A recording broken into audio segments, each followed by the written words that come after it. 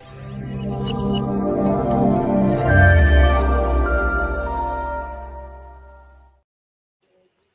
team is back with another episode of Topical Explainers for the first chapter of CIE IGCSE Computer Science. In this video, we'll be discussing all about text, sounds, and images. And to clarify this topic and provide us with all the information needed, we have Abdullah here with us.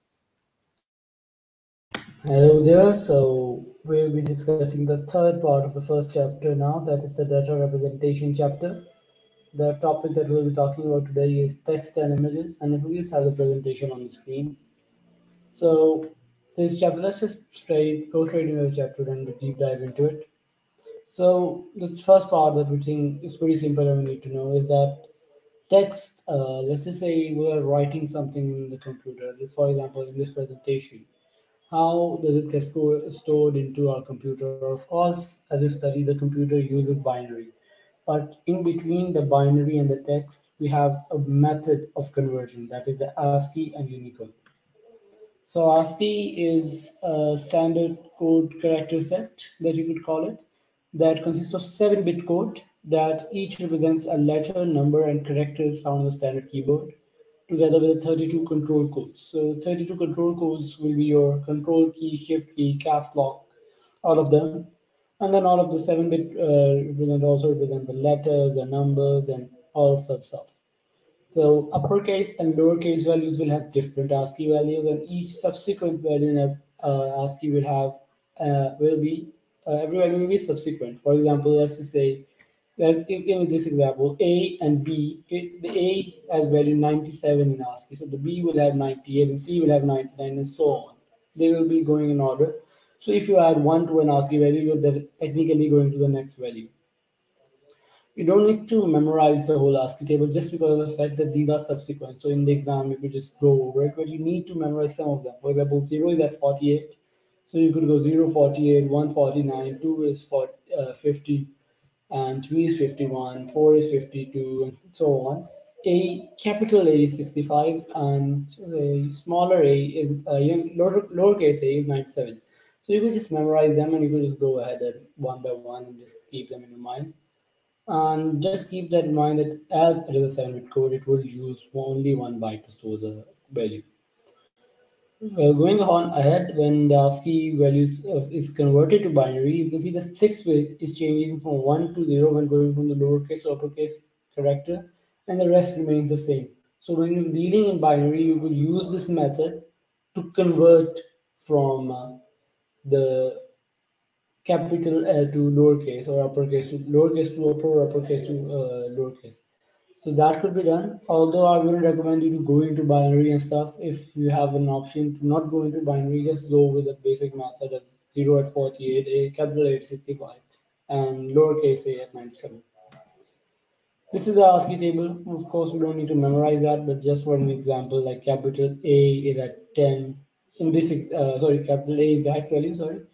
For example, the capital A is at 41, and then you got 41x which is 65 decimal, and 97 is a small lowercase a, and all of that stuff. 0 is at, and all of that stuff. So you definitely get the point what I'm saying. 0 is at, actually we will say yes, 0 is at 48. So that is matching the values, but you don't need to memorize this table. This is just to show you the fact that these are subsequent. Character of 0, 1, 2, 3, 4, 5, 6, 7 is subsequent, and the lowercase and the uppercase letters are subsequent. Talking about the text now, we also have another method, that is the Unicode. So let's just say we have multiple languages. Let's just say we've got French, we've got Spanish, and those languages have some characters which are not in English. And this ASCII, as you can see, is 127 characters, and that is the maximum amount of characters a byte can hold. So we use the Unicode for that, which has 128 values. First 128 values is same to ASCII, but after 128 values, it moves on to the 4-bit system, 4-byte system. Before that, the first 3 bytes are turned off, and the 4th byte is used for the characters. But after that, it uses the 4 bytes per character, allowing multiple languages more data to be stored. To represent a text in binary, a computer uses a character set, and which is a collection of characters and corresponding binary codes. So the previous character set was ASCII, and this is the Unicode, which is the second character set. And this is basically all about text. Basically, they will mostly be asking you the difference between ASCII and Unicode, why you should use Unicode, why you should use ASCII. Much, not too much than that. Sometimes they will also, especially in paper 2, you might have to convert between ASCII values from a regular value to an ASCII value, but it wouldn't be that tough.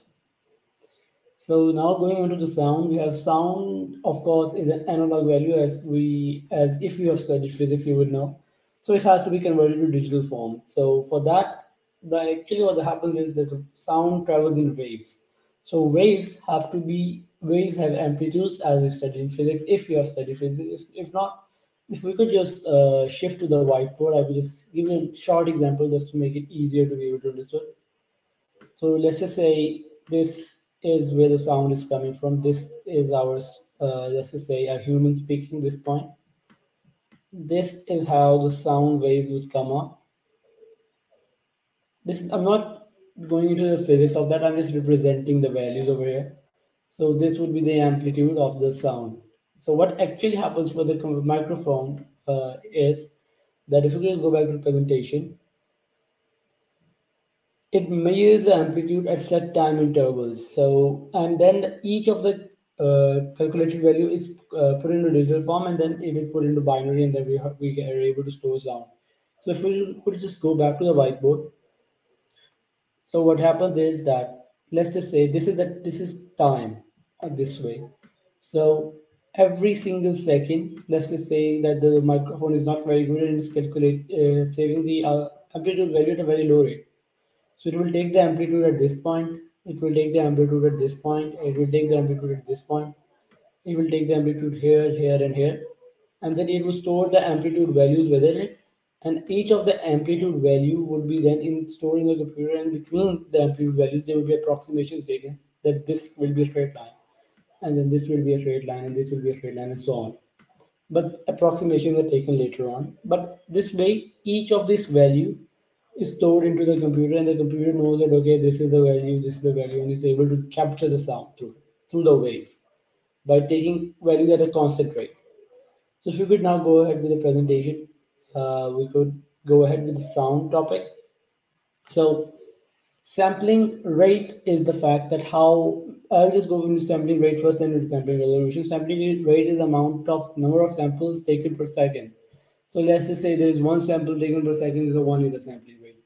The lesser the sampling rate, the less accurate the sound, because you have the lesser amount of estimations, you have the more amount of estimation because you have lesser number of readings the in between a set of time. So between a reading, you have too much time that you're leaving because the sampling rate is low. So that time has to be estimated in between the sampling values. So that causes your sampling rate of the sound samples. That means the sampling rate causes your estimations to be very high for the values. Now going for the sampling resolution is very simple, that how many bits every sample is being taken. So let's just say a sample takes 10 bits and the other sample takes 20 bits. Of course, with 20 bits, you could add more detail into the sound data, and that would allow the accuracy, because the more detail you're able to add, you're even able to add the minute values of the amplitude. The more in deep you're about to go, the more clearer the sound, the more accurate the sound you could go to. The clearer would be your sampling rate, and the more accurate would be for the sampling resolution. But both of these things, as a higher sampling rate would cause more amount of reading, and a higher sampling resolution would cause the number of bits to increase per sample. This would increase your memory usage. So if you are dealing with memory issues, you wouldn't be increasing this too much. But if you are not dealing with memory issues and you want an accurate sound, you will be increasing these two things. Even in the paper, you get this type of questions like, would you like, if this is the case, should you increase it, or what should you do? So there were two options: you either increase it or you don't decrease it. If you increase it, then the case would be you will be increasing in the case that you have memory and you need accurate sound. You will be increasing the sampling resolution or the sampling rate. But if you don't have a lot of memory and the sound quality doesn't matter a lot, you would be decreasing it. Now onto the image, the third part. There are only two types of images, bitmap and vector. Bitmap is only studied in IGCSE and O-level syllabus. Vector is studied in A-levels. So bitmap is made out of pixels, and a bitmap image is stored in a computer as a series of binary numbers. So every image, for example, even if this image are you seeing, in this case, this is made out of pixel. And if you look at a computer screen and you go into depth, you will be able to see the fact that, for example, if you use a microscope, or well, not even a microscope, if you use a magnifying glass, you will see that there are tiny pixels in your computer screen. So those tiny cube type of things are called pixels, and those are represented in the computer. So the color depth is one of the concepts here. So let's just say every single pixel represents a color. The more the pixels you have in a computer screen, the more clearer in the image you are you're not basically seeing, but the more clearer the image you can see. So every single pixel has a responsibility to only show one color. The number of bits that could be seen using each color is called the the number of bits that are used to show each color is called the color depth. So let's just say there are 8 bits used to show the each color. There will be 256 colors because 2 raised to the power 8 is 256. The same means that 1 bit if you use for one color, so that would only be showing white and black. So increasing the color depth increases the size of the file when storing image because you're using more bits. However, you could have a very clearer image, and you could also have very true colors rather than going into approximation of colors. And then going for the image resolution is how many pixels are in the image. So let's just say the image will contain 4,096 pixels in the width, in the length, and 3,072 pixels in the width. So if you want to give detail to a photo, you have to give it a high image resolution so that you are able to even capture the minute detail. And if the image resolution is less, it will just take a big part of the image as a one color, and that will not give you the detail. It could become blurry and fuzzy when you zoom into it. Even if it's very clear, at one point you will see that the image has become pixelated, and you will see the differences in between colors. Even if you take an image and you keep on zooming on it, you will see at a moment that you see the pixels, each color having its own space. So once again, the higher the image resolution, the higher the memory. So once again, the same thing as sound. You can get those type of questions where they ask you that, well, you have a compute where you have an image and you have to use it in memory and that kind of stuff. So you could just look at that example. Also, I think that there should also be some. Can you go back to the first slide? Yeah, I think there should be some more emphasis on the color depth because a lot of the questions require calculations of those kind of stored. So remember, let's say if they are, let's say 3 bits for each color. So the possible number of colors possible to that image would be 2 to the power 3. Let's say, for example, if we're talking about, let's say 2 bits, right? So the possible combinations, we need to look at the possible combinations of it, okay? It could be 0, 0, 0, 0, 1, 1, 0, and 1, 1. And in that case, there are 4 combinations.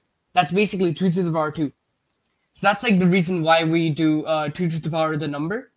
So like, let's say if we say that there's an image that has 16 colors. So we know that each image would be represented by 4 bits. But yeah. Yeah, well, definitely we needed to know that. Thank you very much, Ramesh. I think I really missed that point, and that was very important because they asked that a lot. I even had to give it in my CIE, which I gave. So it's a very important point, and I think you should be knowing that. Now, moving on to the workout part. Now we were just answering a few questions. I only have one question for this case, which because this has not been asked too much in the previous IGCSE and O-level syllabus, but in the new IGCSE and O-level syllabus, this will be asked a lot. So I have this one question from the specimen paper, the new specimen paper, and we'll be having Vyomesh with us to answer this one. Sure. So the first question asks that the Unicode character set is used to represent text that is typed into a computer. And so basically they're asking us what is meant by a character set. So in this case, honestly, this is like a very basic definition. So I would recommend you should memorize it. So one thing for sure is that they're basically characters and symbols that are represented in the computer system, right? And each character is assigned a unique binary value in the computer. So these 2 points, I think this is like a very, very common definition that we should know. So that would be the answer for 7A. And if Abdullah would love to do the second question, I would like to see what I would do on that. Well, the thing is that one disadvantage of Unicode character set is that it takes more space. Why does it take more space? So the answer would be very simple to that. That Unicode uses 4 bytes and ASCII uses 1 byte. 1 byte for obviously will take 8 bits, less storage space, but Unicode would use 4 byte for every character. That would mean 4 times more space for every single character, taking up more storage space. So we're just simplifying it up with the fact that 1 byte for ASCII, 4 bytes for Unicode. And we even have the marking schemes here. So the first part, all characters and symbols that can be represented by a computer system. Each character and symbol is assigned a unique value, which is each mark for the character set definition. And each character is encoded using more bits. That is for the more storage space part, which is what we explained. And so your mate will be scoring the first 2 marks, and I'll be scoring the mark if I'll be giving those answers that we have told you in the exam. And even if you write anything that defines the meaning of this marking scheme. Great. So yeah, thank you all for tuning in, and we hope that you had a great understanding of the concept. You can get hold of the notes on the ZNotes website for this specific chapter, and our social media handles are on display. So connect with us if you have any questions, and feel free to drop any on the comment section. And see you in the next episode. Thank you.